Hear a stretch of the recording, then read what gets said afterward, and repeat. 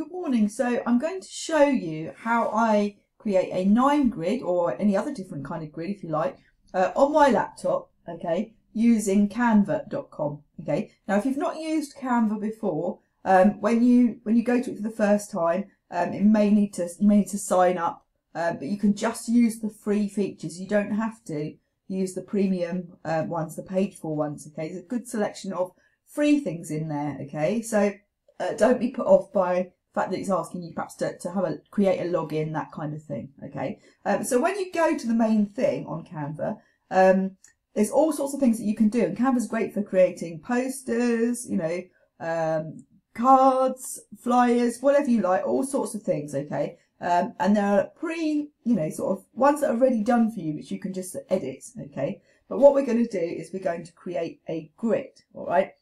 So I'm going to do it as if I were doing it for the first time. So what I would do, we're in the main home thing here, okay? So what we just do, sort of, you got recommended, you got like, so just usually go like, if you go for social media, okay, and then if you go Instagram post, okay, it'll give you a square shape, okay? So we've got a square, a white square there, okay? Now over on the left, you've got things like uploads, photos, elements, text, all that kind of stuff, okay? We're going to click on elements, okay?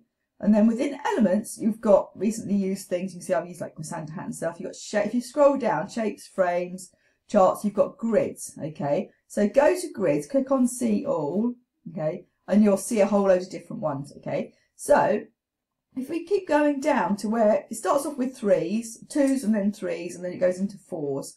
And then right at the bottom, it will be in nines. Eventually, where we go, we'll find the 9. Where is it? Here we go, we go. So there's loads. You can see how many different things there are. Look, 1, 2, 3, 4, 5, 6, 7, 8, 9. There we go. So I'm going to click on that. So I've got my 9 squares here. Okay. Then we're going to go to uploads. Okay. Now this is where you upload your pictures into this little library. Okay. So if you haven't got any pictures in there and you're new to it, you click upload media. And then you click on device, okay, and then you find them on your computer, okay, and you put them into there, okay. Now I'm going to use ones I've already put in there just because it's easier, okay. We'll just choose some random stuff. I'll just go down a bit, see what there is, okay. So I'm just going to, and then all you need to do is just drag some pictures in, okay, into this 9 grid. So there's all sorts in my thing here, but yeah. So let's just do let's do a 9. We can do a 9 of Ted, look, okay. So you just get them and you just drag them into the one that you want, okay. So let's just put a few in here. We'll sort them out in a minute. Let's put that one in there. Let's put that one. That's the same one. We'll sort that out. So if you put one in, you think, well, actually, I don't want that there, you can just drag another one and put it in instead, okay. What have we got? I don't know. There we go. Have we got this one? There we go. So you said plenty. There's no shortage of pictures. 10. Right. Okay. So we need one more. One more. Let's go for which ones haven't I got? I don't know. This one's flappy ears. Okay. Yeah. So you've got them in there. Now what you can do is you can double click on a picture and then you can move it about. Okay. So you can move it. You could drag the corners if you want to make it bigger. Okay. So you can do that kind of thing. Okay. And then just click on the done. There's a tick up there. That's it. And you can, if you try and move the whole thing, you can move the whole thing. If you do something by mistake and you don't like what you've done, there's a little backward arrow up here, and you can just click sort of backwards to say undo that. Okay. But yeah, you can drag things and resize things and move things around. But double click the picture first before you move it, and then you won't move the whole thing. Okay. So you can just move them how you want. Just very quickly move some of these about in the middle. Yeah, so you can get them exactly, you know, how you want them to be. This is just a rough thing, so that's fine. Okay. Now what you can also do is if you click on the whole thing, one click, you get things like effects.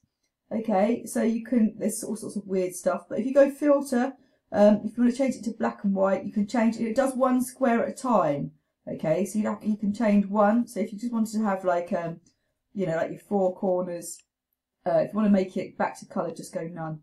So if you wanted to have like, you know, several in black and white, you can. So we go that one, that one, that one, that one, and then let's put that back to colour. Yeah, so you can do that. Or you can go on to adjust, and you can adjust things like if you want to do the brightness or anything like that. So you can click on one, and then you can adjust the brightness or the contrast. Yeah, so this one is adjusted. Oh, it's because it's adjusted it for the black and white, so that's why some of those are already adjusted. But you can click on them and just, you know, adjust them how you want them to be, like that. Okay, so that's really as simple as it is. It's as easy as that. So it's just dragging them in. Okay. And then when you're done, if you click on download, okay, now you have a number of options. Now, if I'm just putting pictures on Instagram and Facebook, I'll just save it as a PNG. That is absolutely fine.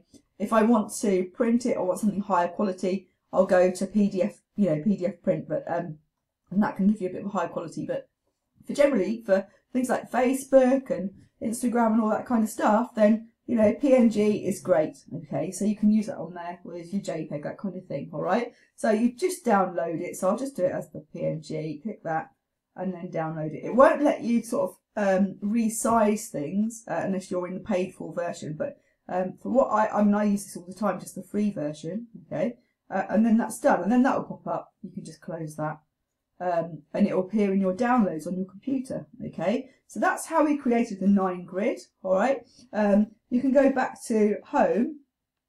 Okay, and then what you'll find is that if you go all your designs, okay, it will appear in there.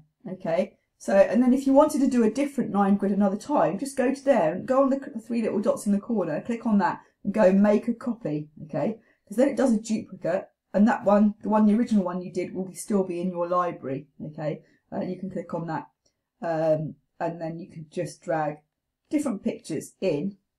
My computer's a bit slow this morning, so you can just drag different stuff in there if you wanted to. So you can say, "Oh, I'll have that one there and that one there," and you know, whatever you want. You know, you can, you know, just drag stuff in like that. Okay, so that's in Canva. Give it a go because there's loads of great stuff in Canva. That you can do. So if you need to create things like posters or, you know, anything like that, there's all sorts of different stuff that you can do. So have a bit of an explore, all sorts of stuff in there. But what you'll find is that the free stuff, let me see if I can find, if I click on here, I'll show you. Usually the free stuff is it just comes up sort of normal, but you know, ones that you have to pay for, say premium, or sometimes they'll have a crown on, or you know, to indicate it's a premium one, but anything that doesn't is free. Okay, so and when you're in those preset things, just to show you whilst we're there quickly, is you can just click on and delete, you know, things you don't want. You can click that whole block, get rid of it like that. Yeah, and you can add stuff in. So it's quite good for creating all sorts of stuff in there. But that's canva.com. Have some fun, have a go, and see how you get on.